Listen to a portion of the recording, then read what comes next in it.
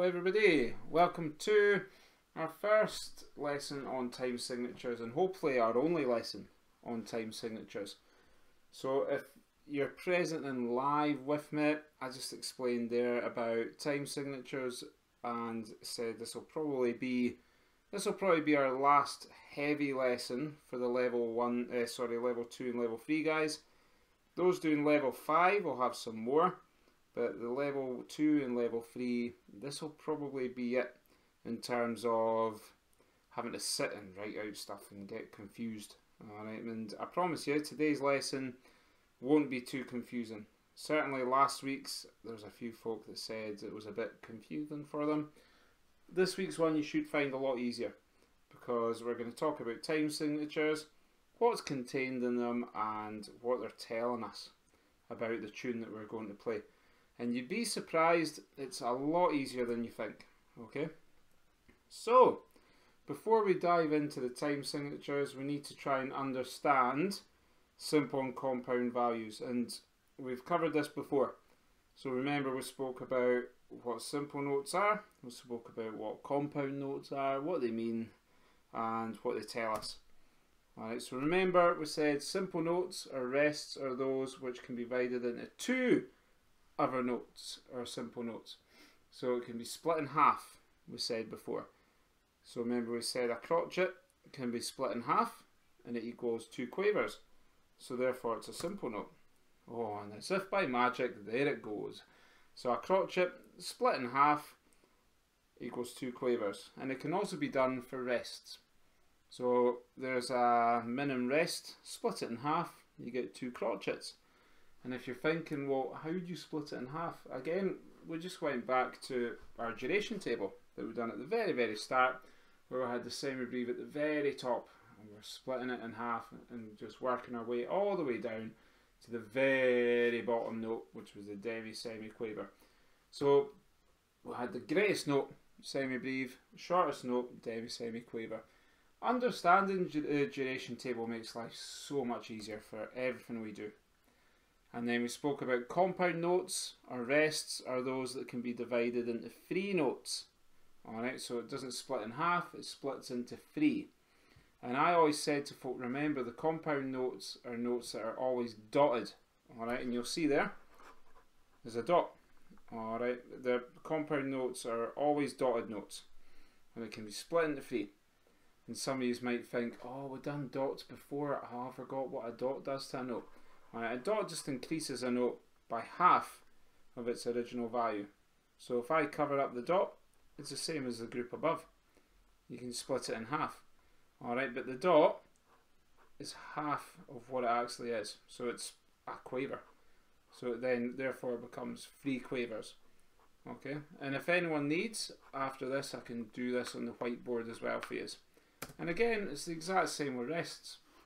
Okay, so if you've got a, same as above, a min rest, splits into 3 because it's got the dot, so there's 1, 2, 3 crotchets. Time signatures, there they are. Okay, there's a lot more than that, but these are some of the ones that you'll have seen so far. So some of you will have played the mass band 2/4, you'll have played a 3/4 march, you'll have played a 6/8 march. Okay, I've not called it that because I like those numbers. I've called it that because that's the time signatures that we're playing with. And as it says there, time signatures, the 2 numbers that appear at the beginning of a tune and immediately after the treble clefs. So the treble clefs there, we've drew that loads and loads. Straight after that, you've got the 2 numbers. And there are 2 main types of time signature. Okay, there are a few more, but the 2 main types that we're going to deal with are a simple time signature, okay, and that basically tells us that the length of a beat is equivalent to a simple note. Alright, so we're dealing with simple notes in a simple time signature. And a compound time signature means that the beat note is equivalent to a compound note. So a simple note, undotted, divisible by 2, compound note, dotted and divisible by 3. And it tells us how many beats are in the bar and what the duration of the beat is. And you might think, what do you mean by duration? Again, it's how long the beat is or how long it lasts. And the 2 different types of time signatures do it in different ways, and we're going to cover that today. And I'm going to try and explain it in as simple a way as I can. And again, if we're struggling, we'll go back to the whiteboard.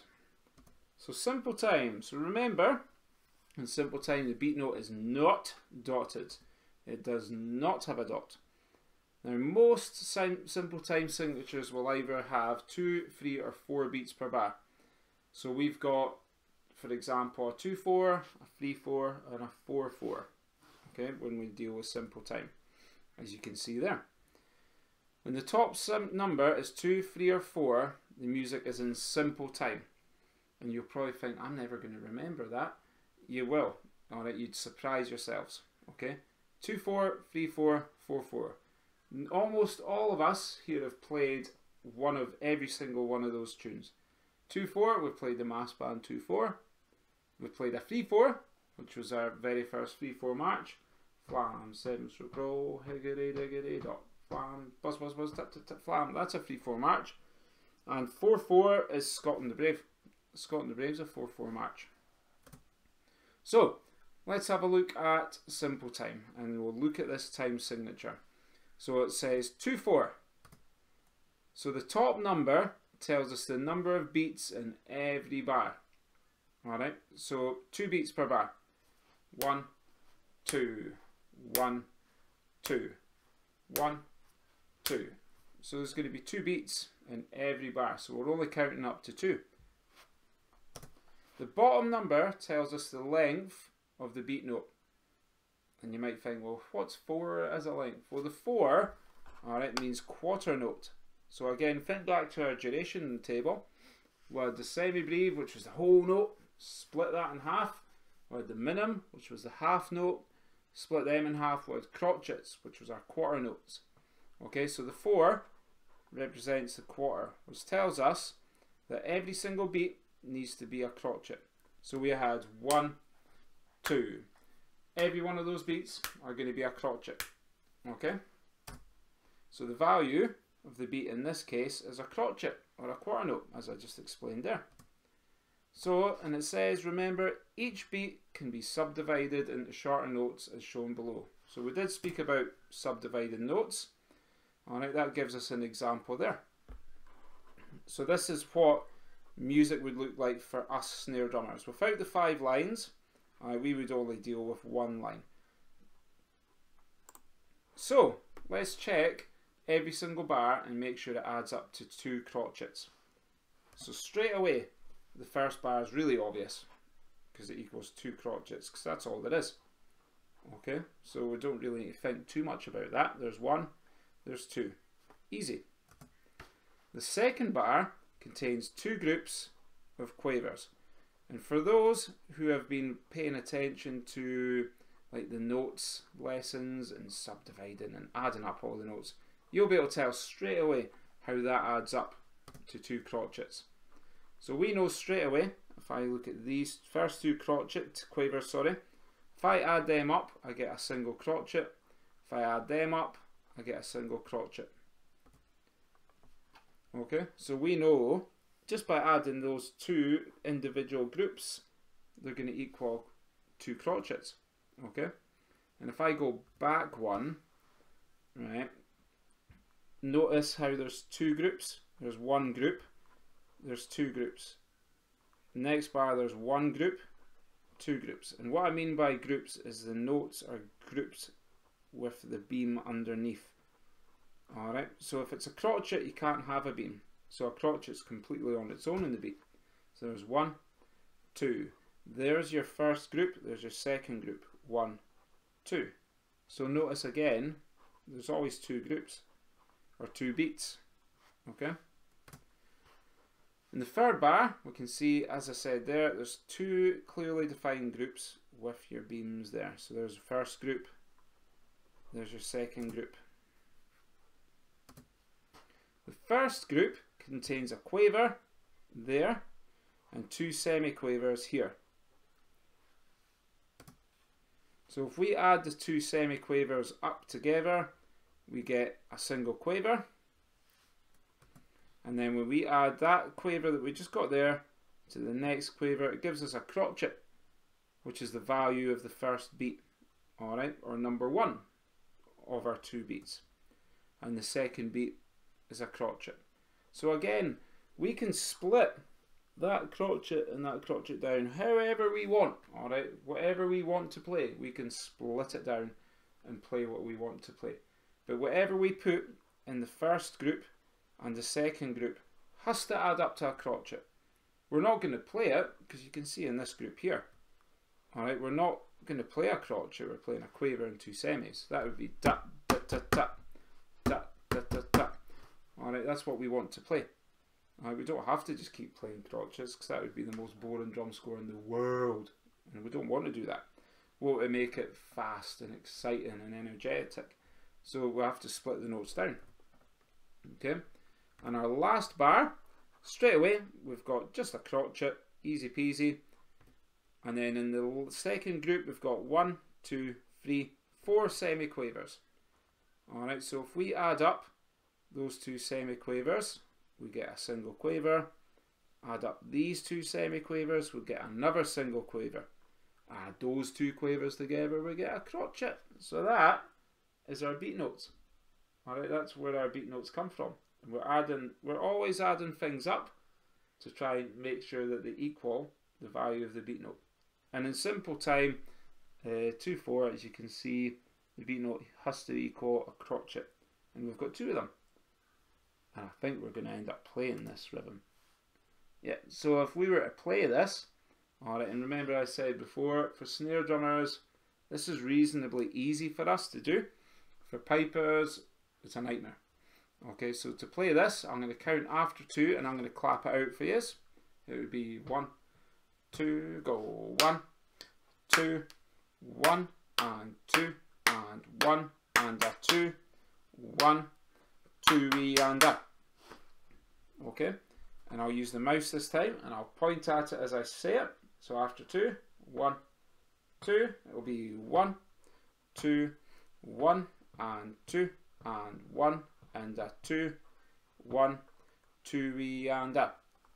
Alright, so this is where I wish my mouse pointer was like a wee Mickey Mouse head, because it would be like the old Disney songs, following the bouncing head and singing the song.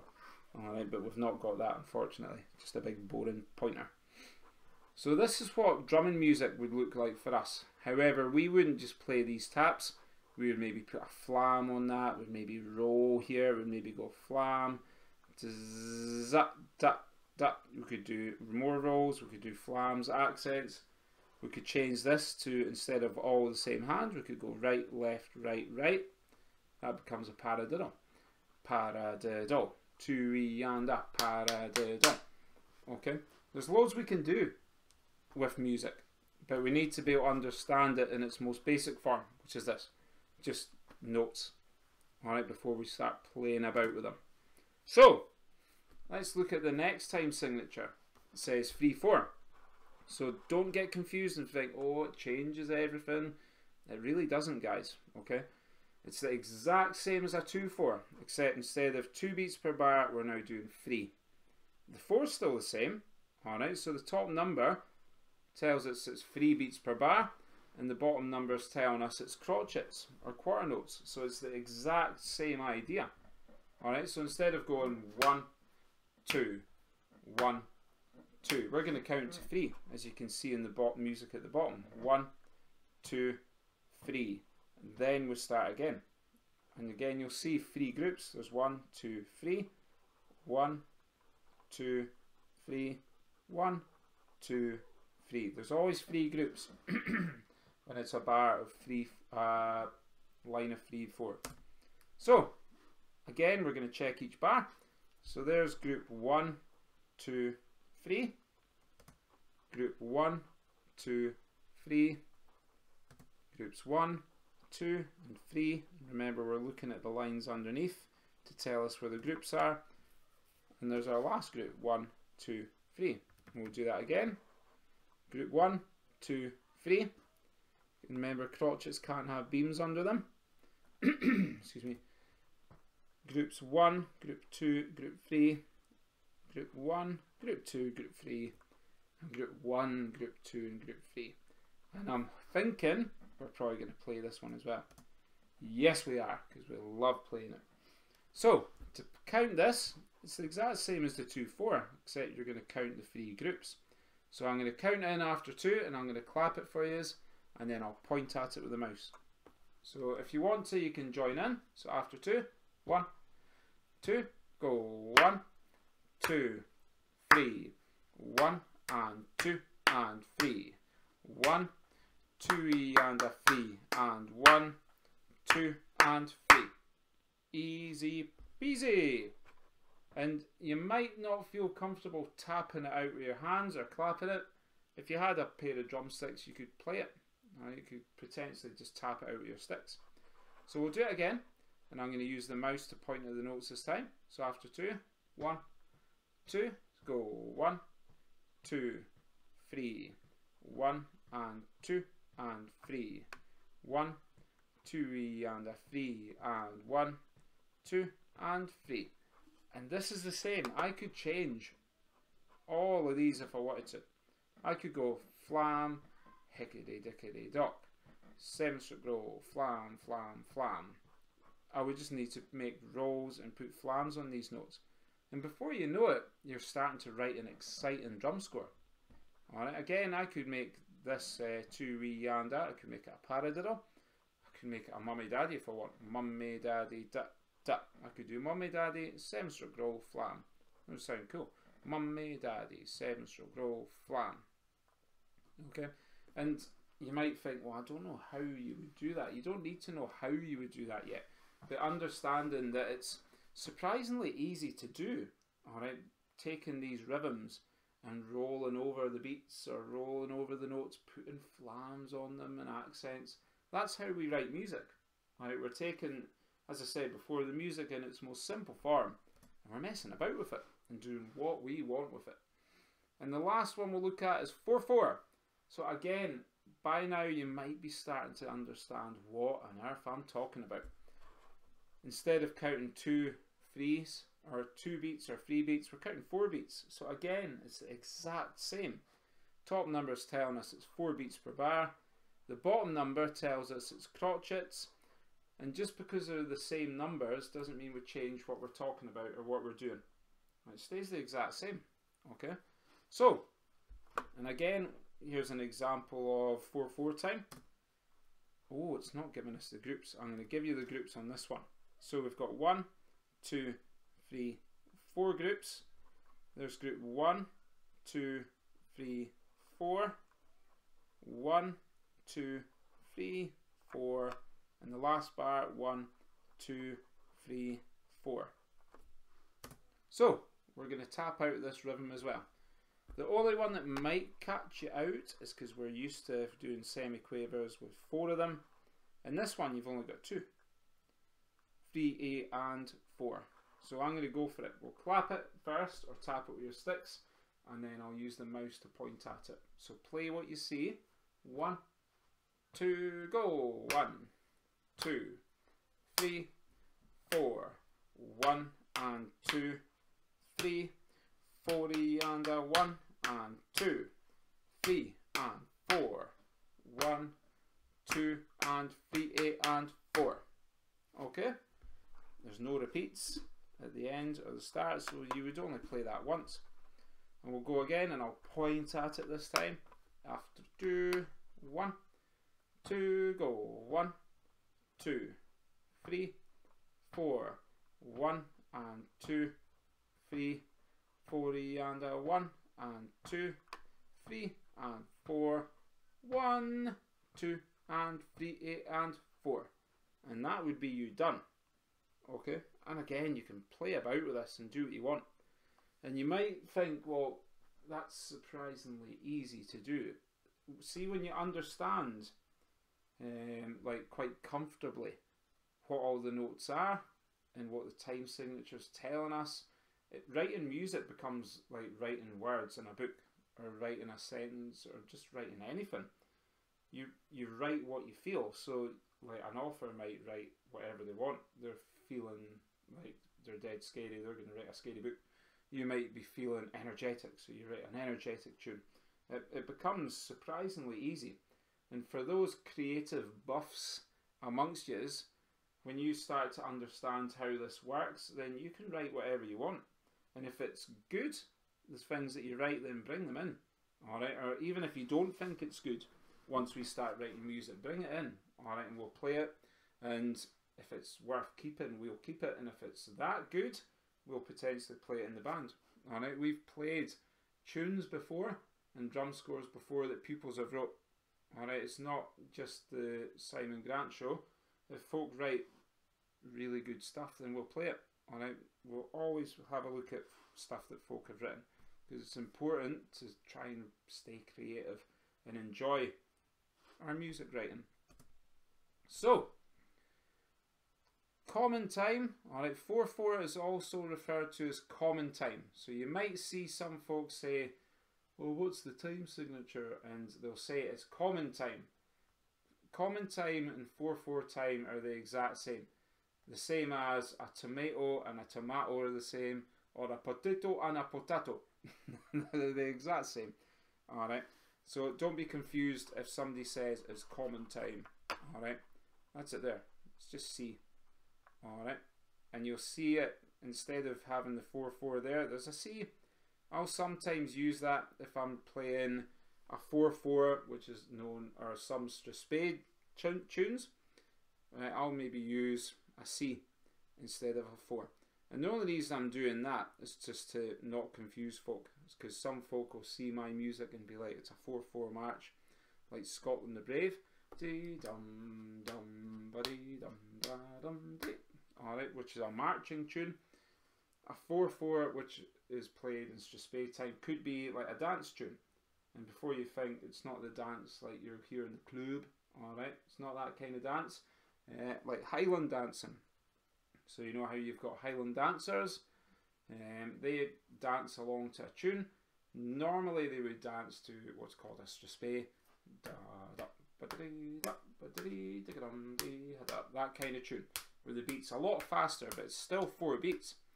1, 2, and 3, and 4, and 1, 2, 3, and 4. But that sort of idea. Okay. For the beginner levels, you don't really need to know what common time's telling you, but please pay attention to it. Okay, because when you start delving into more advanced sort of time signatures and stuff, if you know what common time is, then you're on a winner. Alright, it's the exact same as 4/4. So, we're now going to talk, we're talking about cut common time actually. I thought we were going straight into compound time, sorry. So, cut common time, you'll see there, it's got the exact same C, there's a little line in it. Alright, it's just splitting it in half. So, cut common time would be 2/2.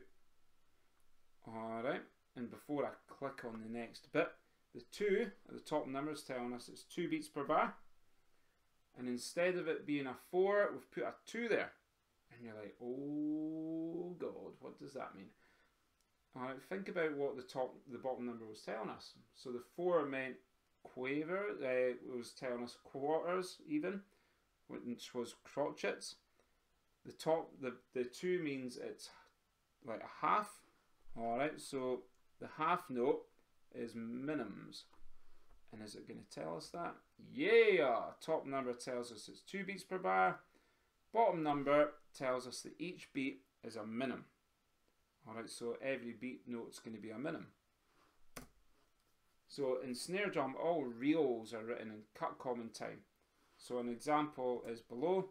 I'm not expecting you to be able to play that. That's an extremely advanced drum score. But it's just giving you a view of what an advanced drum score in 2/2 time would look like. So you've got the cut common there. Alright, and some folk will even just write 2/2. You can do that if you want. Alright, you don't have to use common time or cut common time if you don't want to be fancy pants. Now we're diving into compound time. Now please don't let the compound time confuse you too much, or if it does confuse you too much, what I was meaning there is don't get frustrated, okay? Because when I was in school, or when I was learning music reading, you guys are way brighter than I was when I was learning this. I was fairly chapping, alright? And it took me ages to understand what on earth's going on. And I remember thinking, for example, before I go into it, like a 6/8, I was like, well, how can a 6/8 be 2 beats per bar? And I just didn't get it. And then literally one day it clicked, and it was when I was writing music, like copying out music, which is what we'll start looking at doing potentially next week. We're going to be doing some music writing, which is really cool. When I was doing that, it just seemed to make sense, and I was like, well, that's why. I was like, ah, right, okay, I get it. And then once I got that, everything made so much more sense, honestly. So again, the opposite to simple time. In compound time, the beat notes are dotted. So every note that's a beat note has to be a dotted note in compound time. Not every single note will be a dotted note, but every beat note has to be a dotted note. So if we're playing 1, 2, 1, 2, every one of those beat notes needs to be dotted, okay? And it splits into 3 parts. So remember at the very start we had our dotted crotchet, split it into 3, and then we had the dotted crotchet rest, could split into 3. Right? Whenever there's a dot, splits it into 3 equal parts. So as it says there, a dotted crotchet we divide into 3 quavers. And these are the compound time signatures we need to know for the levels that all of you guys are dealing with. Alright, so this is level 2, 3 and 5. That's them there. So you'll have, most of you will have seen a 6/8 before. Alright, if you're in the pipe band, you have to know how to play a 6/8 march. A lot of you will have never heard of a 9/8 or a 12/8 march. You just won't have heard of them. Okay? So we've dealt with 2/4, 3/4, 4/4. They're all simple time signatures. We're now looking at 6/8, 9/8, 12/8. They're all compound time signatures. Alright, so if the top numbers 6, 9 or 12, it's going to be a compound time signature that we're dealing with. So, let's start by looking at the 6/8. And again, you're going to say, well, the top number tells us how many beats are there in the bar. Alright, you're going to say, well, it's 6 beats in the bar. The quaver tells us it's every beat note is, the 8 tells us every beat note's a quaver. That's what you'll be thinking. But it's a little bit more complicated. Alright, but there's a simple formula to help. And this also helped me. Alright, because when I thought of compound time, I said, well, everything's split into 3. It was all 3, 3, 3, 3, 3 that everyone kept harping on about. Alright, so the way I remembered it is I take the top number of any compound time signature and divide it by 3, and that's going to give me the amount of beats per bar. Alright, so 6 divided by 3 is 2. And I've gave you the answer there because a lot of folk might not be good at maths, like dividing and multiplying and adding up and things like that. Right, you don't need to be a rocket scientist level mathematician. It's a lot of big words for a Tuesday afternoon. Alright, just simple maths we need to be able to do. Alright, so 6 divided by 3 is 2. So I know that there's 2 beats in every bar of, what's it called? 6/8 march. Alright, so it says there, therefore, there are 2 beats in a bar. 6 divided by 3 is 2. And in a 9/8, 9 divided by 3 is 3. And in a 12/8, there's 4 beats per bar. 12 divided by 3 is 4.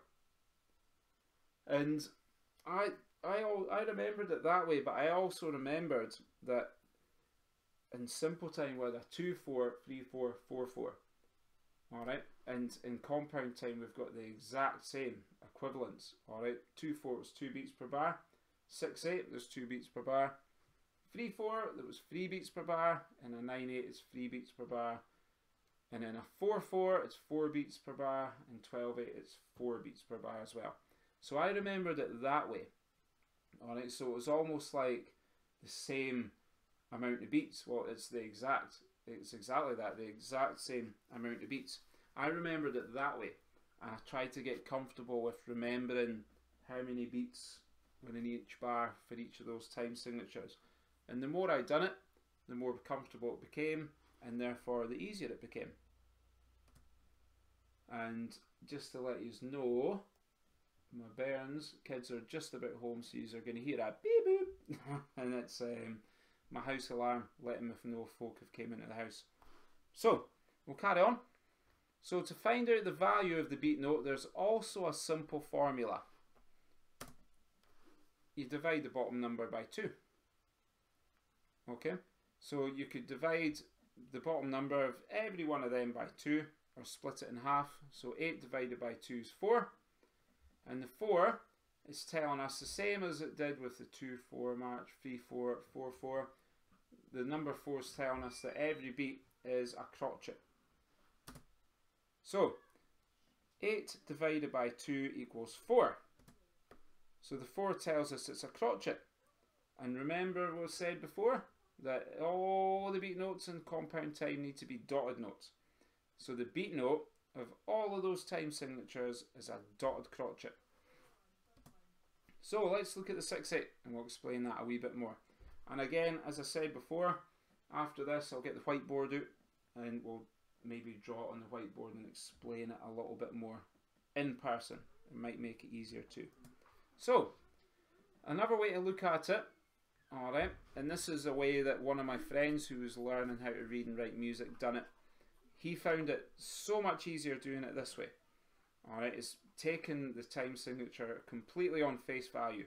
So it's telling us 6/8. So they drew 1, 2, 3, 4, 5, 6 quavers there. And they took the 6 quavers and divided it into 2 beats. Okay, or 2 groups. 1, 2 there, so there's 2 groups. Alright, and there's 3 quavers in each beat. And you know that if you add 2 quavers together, it gives you a crotchet. And then the third quaver is the equivalent of the dot, because it's half of the crotchet. And you ended up with this, a dotted crotchet. Now, again, I can explain this on the whiteboard for you after, if you need. Certainly knowing this, along with the, the other way of just type multiplying and dividing. If you can understand both of these vaguely, then you're going to have a strong understanding of what the time signatures are telling us. Alright, so compound time, alright, we've got the 9/8, so this is the exact same idea. 1, 2, 3, 4, 5, 6, 7, 8, 9. 9 quavers per bar. And we know, like we just said before, like with a 9/8, it's 3 beats per bar. So we're going to divide it into 3 beats. 1, 2, 3, or 3 groups, because we're mega good at music reading. And then when you add these groups up to a single beat note, that is your beat notes there. 3 dotted crotchets. And it'll be the exact same for the final time signature, which is 12/8. And we'll count them. 1, 2, 3, 4, 5, 6, 7, 8, 9, 10, 11, 12. Divided into 4 beats, because we said earlier about dividing the top number by 3. Gives you 4. So there's 4 beats, or 4 groups. 1, 2, 3, 4. With 3 quavers per beat. Added them up into single notes, you get 1, 2, 3, 4 dotted crotchets. So a 12/8 has got 4 dotted crotchets per bar, or 4 beats per bar. Okay. And we spoke about duple, triple, and the kinds and types of time last week, but here's a little reminder. Alright, so when a time signature's got 2 beats per bar, it's duple time.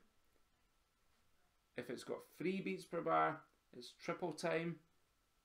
If it's got 4 beats per bar, it's quadruple time. Okay, so some folk might say, oh, go play me a simple duple time signature. You're like, well, why don't you just tell me to play a 2/4 and stop confusing me? Alright, because if it's simple time, the beat note's going to be split in half. And if it's duple time, you know it's 2 beats per bar, so it can only be a 2/4. 3 beats per bar, If it's a 3-4, it would be simple triple time. And if it's a 4-4, you've guessed it, it's going to be simple quadruple time. Okay? And remember, we said before, also known as common time. So you might see some folk say, if it's 4 beats per bar, it's common time. Yeah, it's 4-4. It can be 4-4 or common time. And then the last one, still again 2 beats per bar. It's simple duple time. And then on the bottom one, we've done 2-2 instead of 2-4.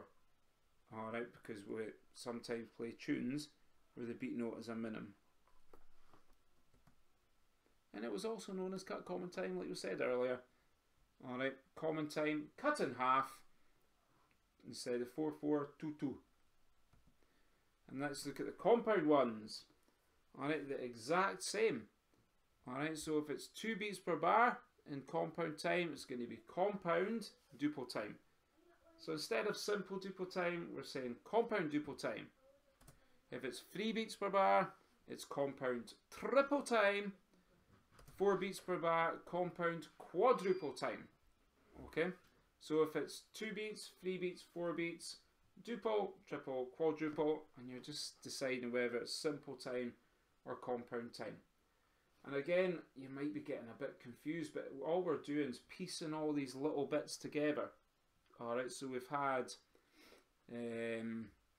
simple time, we've had compound time, we've talked about beats, we've talked about adding everything up. All these little bits of knowledge that we're building up, it's all going to add up together to make a strong understanding of what we're talking about. Alright, and again, the more we look at things like this in slow time like we are just now, the more it will make sense. Alright, and again, when we start writing music either on your own, alright, because the first stage of writing music is just getting used to copy out music. You'll literally copy music and we'll talk about what's in each bar, we'll talk about how it all adds up. And before you know it, honestly, it all starts to make complete sense to you. Okay? So please don't be getting stressed out and getting too confused like the poor lassie in this picture who's about to do a twirl. Right? Don't be getting too confused and stressed out about it. Okay? Because the good thing is, as I say, I've recorded this. This will get put up on the Google Classroom. I'll also put it on the YouTube channel. I've also made a video where I'm explaining time signatures in person. You might find that a lot easier. So if you think I would rather watch that, then watch that as well. And then of course, please don't be shy in asking me for any help. Alright, if I'm teaching you, alright, if I'm your drumming teacher in school, and folk listen will be like, well, of course you are. But there's folk that watch these videos all over the world that might not get taught by me. If you're taught by me in school, then give me a shout and say, can you explain this to me a little more? Alright, I've got absolutely no dramas with helping folk out with bits they're struggling with. Alright, that's what I'm there for, that's my job. I'm there to teach you and help you understand everything we're dealing with. I was asked by somebody today in school, when will we be tested?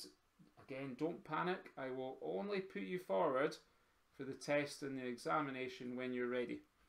Alright, if it's a bit of a 50-50 where we're like, I think he or she's maybe ready, I'm not sure, then we won't put you forward. Alright, we'll just wait until you're ready. And it's not like secondary school exams where there's a set date, like say, oh, they have to be done by May. Nah, we do them when we're ready. Alright, so if it turns out you're not quite ready to do it, and say this school year, then we'll just wait. Alright, we'll do it when you're ready. So please don't stress. Granted, I want to try and get everyone through the qualifications that you're aiming for this school year. That's the aim. Alright, the older kids, we're going to get you through them. The level 5s, I want to get them done before you start getting right into your school exams. Alright, I think that's a great idea. Those who are in primary school and the lower levels or lower years at school, we can take our time a little bit more, but we'll not drag our feet, I would say. We'll still push ourselves and get through it. So for those who are live in the video call, please don't go. Alright, we're going to get the whiteboard out and I'll explain some bits and bobs. And if you're watching this video online, then I hope you've enjoyed it and look forward to our next lesson. And I'll see you all then.